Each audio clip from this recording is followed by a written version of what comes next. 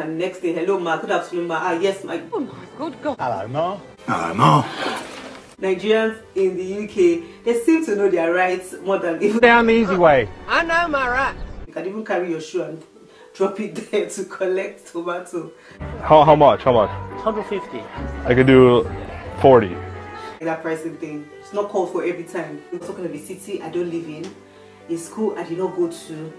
Like, is it that you think me and Prime Minister Boris Johnson have one meeting in the evening? Like, there's nothing I would know that you wouldn't know from the internet. As you're in Lagos now, for example, do you know the price of school fees in Enugu, University of Nigeria, Suka? Do you know?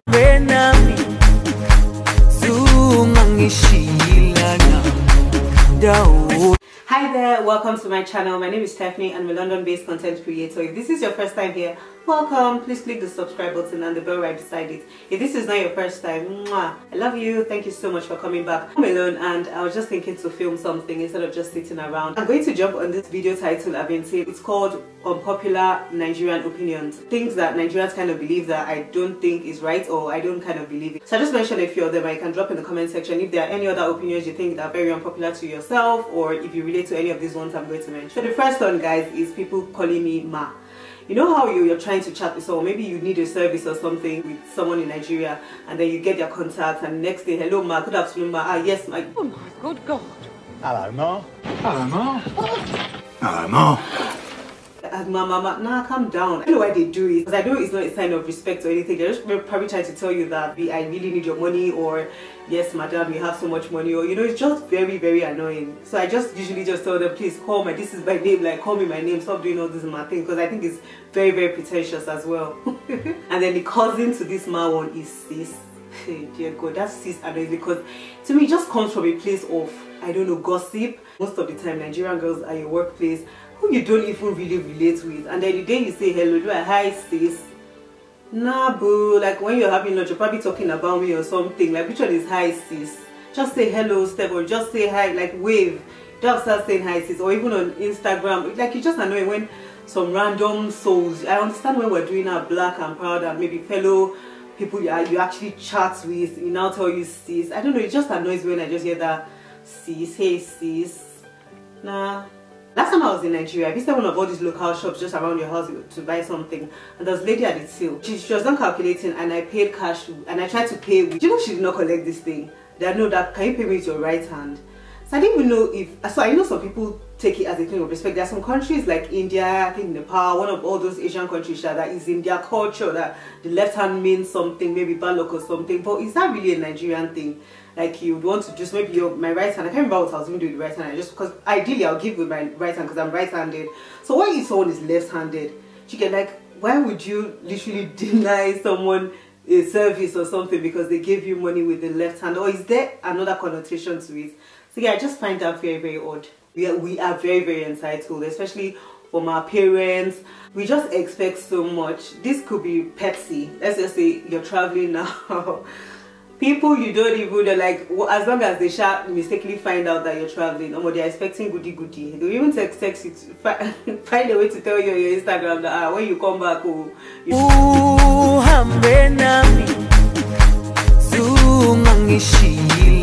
know, and then okay, that's even playful. You be in your parents' house from when you were born, primary school, secondary school, uni. In fact, they will still pay for your masters, and still some people are still very shaky with things. Like from secondary school, you should start thinking your holidays in secondary school, like what are you even doing to bring in something into the house? You just expect our parents to do everything for us. I guess that's how, maybe because the government doesn't really help and stuff like that. Maybe that's what gives us that sense of entitlement. Then again, I also find Nigerians in the UK, they seem to know their rights more than even the people that live in it. Come on down the easy way. I know my rights.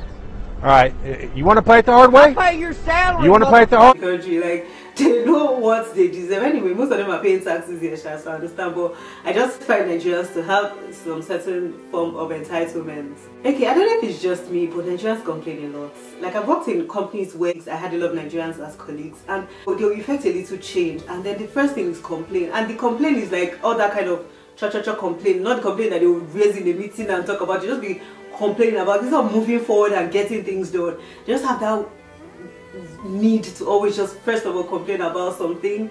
You know, it's just very annoying.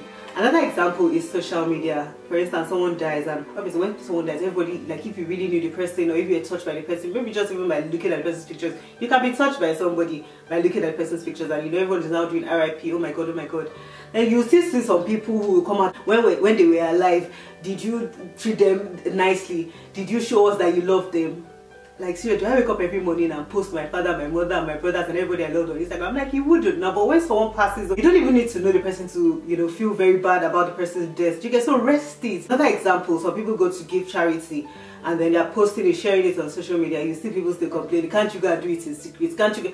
They shouldn't do it in secret. Like showing people that you're, you know, giving stuff to charity is actually inspiring people and reminding them that, come, you can actually do that. So I just feel we just have a way of complaining about everything. Like no matter how something is, you must just find a way. Twitter is the deepest hole of this. Like we can all be talking about roses and how beautiful they smell. Oh my god, stop! Why are you even smelling rose? Why is your nose smelling? Why is like the people that just find a way to bring out an issue from non-issues and then complain about it, and I don't really like that. But I think it's only Nigerians that do it. But yeah, because obviously that's my society. But yeah, I don't really like it. Oh my gosh. This one, by God's grace, it's so tiring. It's just very annoying when you cannot sit down and put your efforts and all the energy you have to do something. Instead, you do half of it and leave the rest to be God's grace. I understand divine favor and the fact that some things, no matter how much hard work you put, you know, it's still going to be either luck or blessings or favor and stuff like that. But no, but do your best. Whatever is worth doing is worth doing well. So it's just annoying when there's things you can do to pass an exam, like there's books you can read to the end to pass an exam, but you just do half of it and be saying it by God's grace, I'll do it by God's grace. Nah, by God's grace, yes, but you know, heaven helps those who help themselves. Like you have to always give God something to work with. So I'm not a person who even likes hope, you know. I hopefully it's so annoying, because if you can control something, man, do your best for it. You get when you can't control it, fine, you can now be hopeful. But that by God's grace and leaning back on things when there are still stuff and stages you can take, nah, I don't really like it, and I get it a lot from Nigerians. Okay, this one might sound very annoying, but because obviously there are some places where it should occur, but pricing things. So I think it's some of all these sellers that even cause it, because some people will post a product or something on their Instagram, for example, and they'll say CDM for price. Why are we going into the DM to sell tomato? How about you just write the price there and let's be moving? Do you want to set price according to my followers, or do you want to set price according to the way I asked you for? Like, I don't even understand why people would just do that.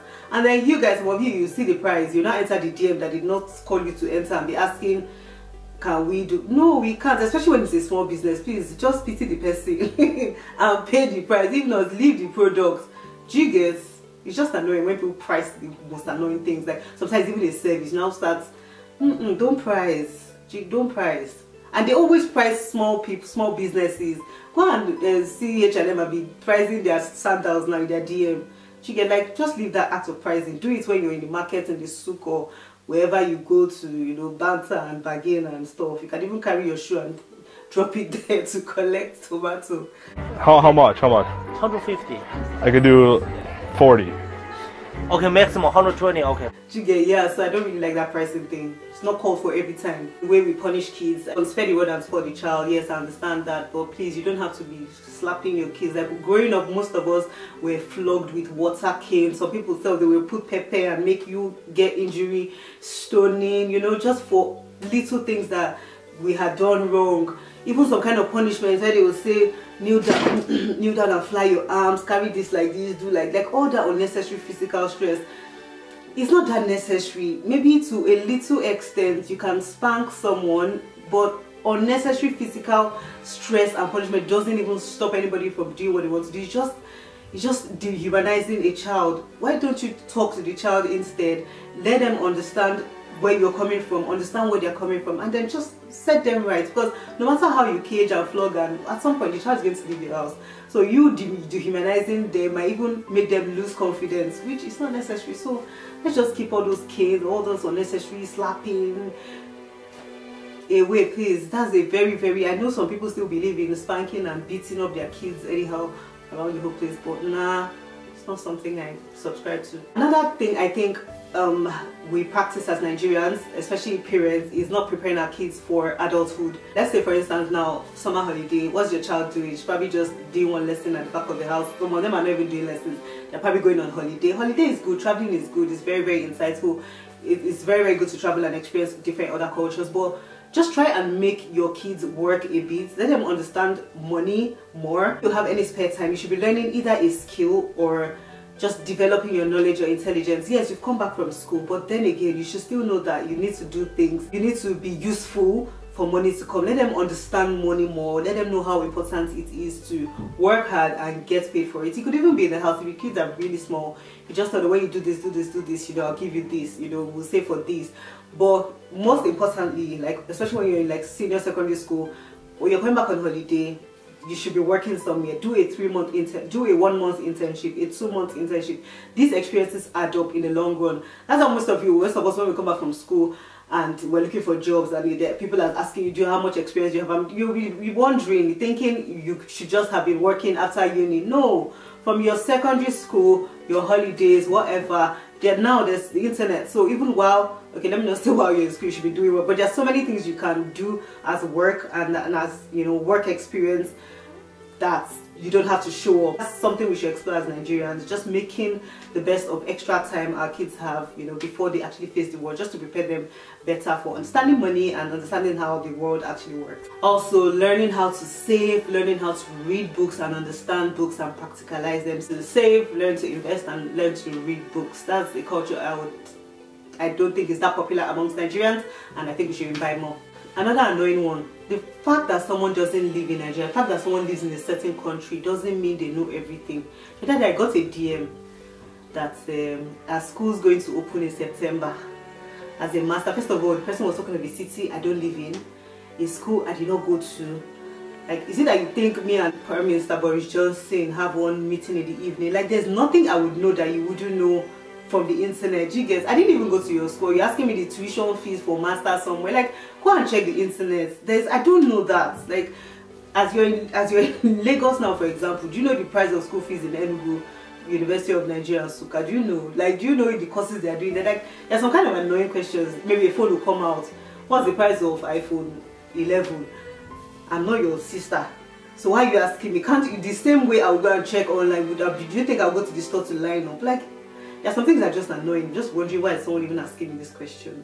So please, the fact that we live here doesn't mean we know every single thing that is happening here. Like, talking about living abroad, a lot of people, Nigerians, just assume everybody abroad is having fun. Life is just so easy for everybody. School is just so easy. Like, trust me, when you even come to school here from most Nigerian universities, you realize you were joking with the way you were writing your papers, your essays. You understand plagiarism more, referencing, and you just realize that assignment here is not assignment you do in Nigeria. You can just drop, copy, paste, everybody just multiply everything, and you know you get a good score. So it's not easy in school. Then when you even come out of school, getting a job, fine, is more fair. There's fairness here. Like, everybody will apply and they'll give to people who actually deserve it most of the time, compared to in Nigeria. But it's still not easy. By the time you get that job, you have to live somewhere, pay your rent monthly, your feeding. You're living somewhere like London, your transport costs, like, for you, everything is gone. You get, it's just lovely because there's a structure that works. You can pay for something and you're sure you get it. You get, those are the things, but that doesn't mean things are easy for people here. Another thing is that there's dignity of labor here. There's some kind of work that you would never see yourself doing when you're in Nigeria, but you come here and you're doing it. You get, so don't even be thinking people are having it because you see someone posting in front of one nice place with blue skies on Instagram. You now think life is so rosy and they start sending your demands, or you be angry that your sister is not picking up your call, or someone is not actually, like, these pounds, the way it's heavy is the way it also leaves your pockets heavily. You know, the thought that every girl's goal is to get married. That's a very popular one, especially these days. It's not everybody. A lot of girls now run to just get married because of pressure, and yeah, they don't even understand it. So we go to primary school, secondary school, uni. We don't go to any place that actually teaches you what marriage is. So your mothers are actually tolerating nonsense, so you can't even say you want to learn about marriage from them. So really, people don't even understand what it is, and some people who know their whole heart of hearts that they're never interested in marriage just because of society and the opinions of the typical Nigerian that everyone wants to get married. Even your mother's friends, when they call your mother to ask her how is Ijoma, they're not even asking to know whether I'm healthy, strong and kicking and happy in life. They want to find out if I'm single. They want to find out if I'm married. Now get married now. Let them call your mother again. They're asking how is it your man, not because they want to know whether her and her husband are beautiful and happy in their house. They want to know children. Now give birth. As in, you get, like, it's not everybody that wants all this. So it's very annoying in Nigeria when they just feel if you're single, just like they just assume you want to get married, like that's the next thing for you, or if they'll think you're sad, or how you even cope. That time I was in the baby shower, and then someone just messaged me that, oh my gosh, she actually waited, she actually tried to. I was like, she actually tried to have waited. She used the word, and I was like, did she tell you she was actually searching for a child? Like, I know it's a normal Nigerian thing. I'm like, no, but that's a very, very wrong. What if she wanted some time? Like, I don't know, we should just stop all that expectation of what you think you want is what everybody wants. So, because that's what leads people to make mistakes. So yeah, that's a very annoying opinion. Okay, I think I have two more. Next one is just the fact that a girl is showing her legs, showing her cleavage, doesn't mean she called for anybody to sexually assault her.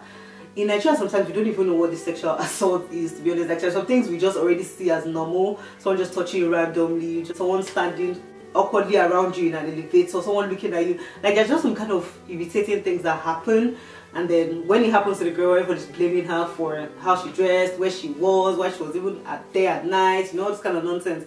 Please, please, please, please, that is a very disgusting opinion that I do not succumb to. Last but not the least, guys, I don't know who gave us, in fact I know who gave us, but please, let's collect it with sense. Religion.